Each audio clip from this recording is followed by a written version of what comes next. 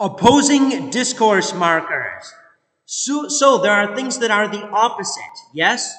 The car is ugly. Ugly is the opposite of stylish. So, the horse is stylish is a different statement completely from the car is ugly. But we want to link these opposite adjectives. We want to link this opposite adjective describing the car with the opposite adjective describing the horse.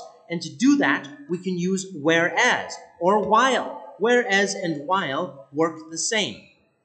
We don't need a comma either, because clearly while is independent of the car being ugly, right? The car is fast, comma. On the other hand, the horse is slow. Why do we use a comma here? We use a comma because we don't use a comma, then it looks like this preposition is part of the sentence, the car is fast. The car is fast on the other hand. Well, if I use my right hand, the car is slow. If I use my left hand, the car is fast. No! That's why we use the comma. The car is fast. On the other hand, discourse marker, showing an opposite point. The horse is slow. And we also use that in contrast.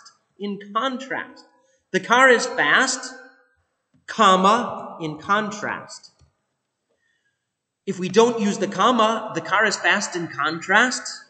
No! The car is fast, discourse marker to an opposing point.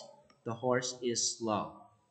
All right? So, when we're talking about balancing opposing points with discourse markers, we must remember that with whereas while, no comma necessary, because these are clearly opposing discourse point markers. These words themselves can be nothing else. They are independent of anything else. They are discourse markers.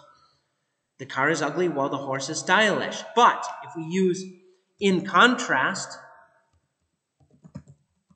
we don't want this preposition in to be confused as part of the statement the car is ugly. So we put a comma. I hope you enjoyed this lecture on balancing opposing points, discourse markers.